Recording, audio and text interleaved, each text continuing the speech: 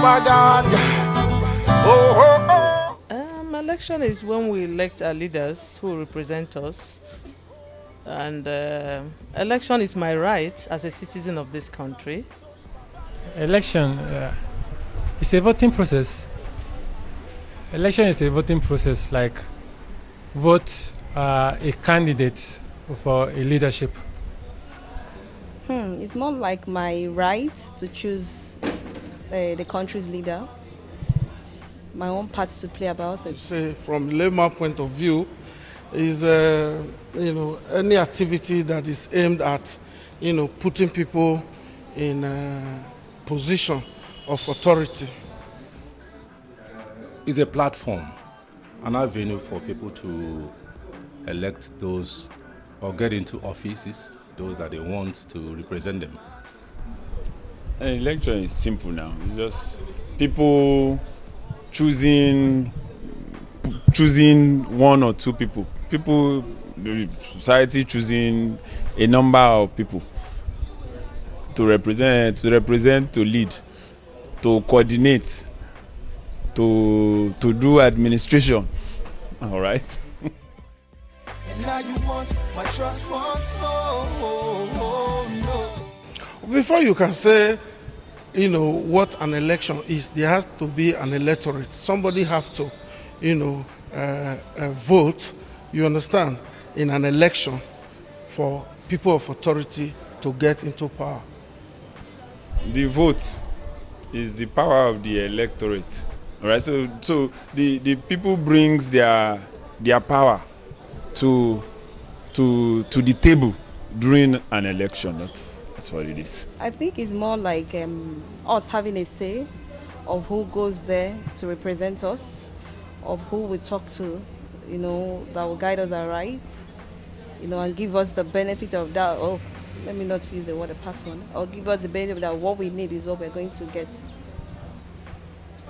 Between the electorate and the election itself, the electorate are supposed to willingly vote according to their conscience, according to what they feel that the capabilities of whoever they want to elect into offices can do. The electorate, they have the power to elect their leaders because this is a democratic setting. And you know what the meaning of democracy is? Democracy is government of the people, for the people, and by the people. So it is our right as the electorate to elect our leaders. Only God can judge you now. Only God can judge you now. Come on, you can't buy my right. It is my right as a citizen, and you can't buy it with money. No amount of money can buy it. So because by the time you sell your right to vote, you're selling your birthright. That's the way I see it.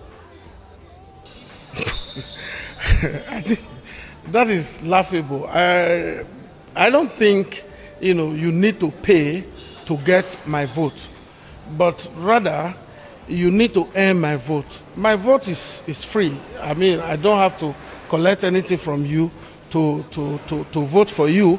If you tell me what you are going to do, and I am okay, and I believe that voting you, will mean realizing such aims and objectives, then I will cast my vote for you. I don't need to take money to vote for you. That's a lot of money.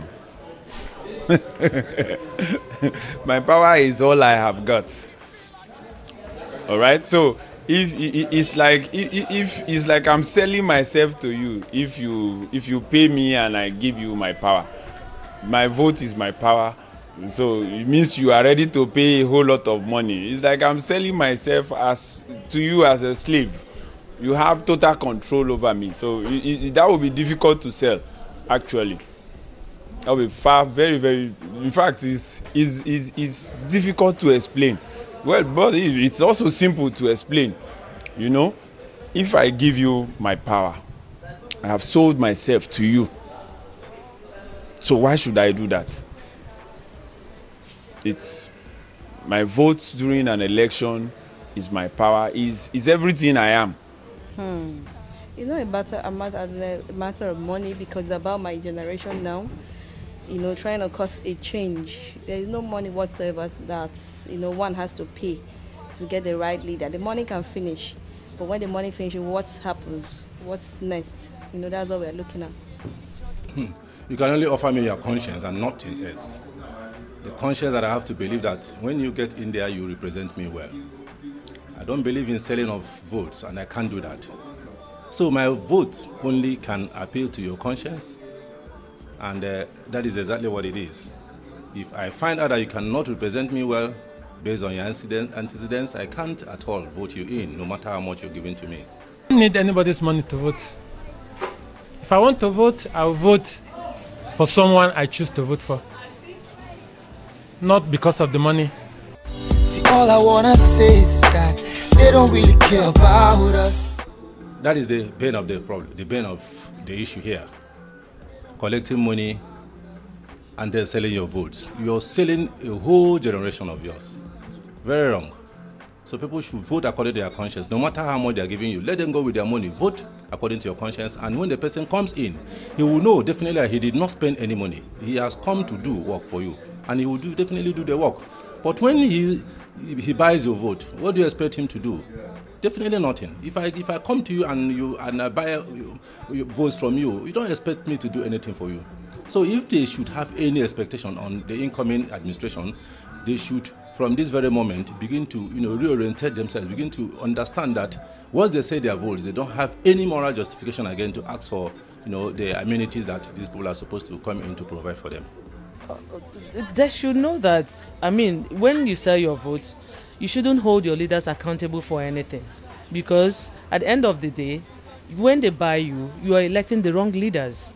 And it will in turn rub off on what will benefit our citizens of this country. Because what we're suffering from in this country is as a result of politicians buying our right to vote them in. That is what we're suffering from. So it should be discouraged. It should be discouraged. If you look at the lifestyle of people who sells their vote, they are in complete penury, living in squalor. They have no hope. Leadership that continues to gives out money to buy people's vote in an election will continue to exploit the people. They would continue to refuse to do what they should do. They would continue to keep back developmental projects that is supposed to empower the people, and continue to use them as piecemeals during election. The common understanding is that once you sell your vote, it's like you said your future, and you said the future of the unborn. Because one, if you sell your vote, the person who bought your vote from you bought it, with a price and his personal money. And he will have to do business to recoup his money. And by the time he's recouping his money, you will be the one to suffer. Okay, you look at the children, you look at yourself. Are you really in the right place? Is the country in the right position? Can we compete with other countries out there? When you collect the money now and it finishes, what's happened next? So I think with that right frame of mind, people tend to think twice before they collect money, because at the end of the day, the money finishes, but the person is still there for the 4 years. So you shouldn't allow politicians buy you over. That is what we are suffering from as citizens, because we elect the wrong people. So at the end of the day, they're not accountable to us. By the time they buy you, definitely they will recoup their money. So as a result, you will not enjoy any form of amenities. What they are supposed to do for us, of course they cannot do it for us, because they are like investors. You invest money, you want to recoup it. So you can't hold them responsible for anything. Why you keep on deceiving the people, my brother, my sister? When you get politicians that want to come into power by crook or by any means, One thing is them having doubts, them not having the consciousness of producing results. When you won't produce results, you tend to pay for something. When they pay them off, they feel they can do anything there because you are being bought over, so you don't have authority anymore. Of course, they are businessmen. That is what they are. Businessmen coming to sell, coming to buy. So when they come to you, tell them that you are not selling. They will definitely come They don't have any other thing. They don't have nothing whatsoever to offer the country except that money that they have, with which they will come to buy your vote. And when they enter there, they don't do anything for you. Why don't we work together so the future will be brighter? Money politics is the worst type of politics you can experience or have anywhere in the world. So our challenge is actually coming to the place of realization, of understanding what you are, what you carry, and who you are. If we can get to that place easily, then all of this would not even come up. People should begin to, realize that once these people are voted in on the basis of having bought your vote, I'm telling you, they will not do anything for you. As a nation, we should know that those who are buying votes, in the first instance, do not mean well for the country.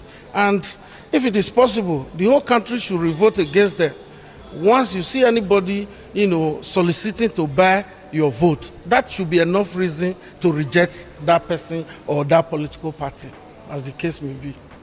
If you vote for money, at the end of the day, the person will be doing anyhow in the power, and you have the right to say anything. The value of my vote is enormous. It's about the change I want in my country. It's about a whole lot of things, the generation at large. We're talking about what we want to see, the change we want to see in our country. Look at the Western country out there. We are not just closed. The education is down, everything is not working, so we need something to work in this country. My voter's card has power because it is my right. It is my right, and nobody can buy it. I dedicate this one to all of the shady politicians. Wake up, promise and fail, and they make the people live in harsh conditions. Yeah.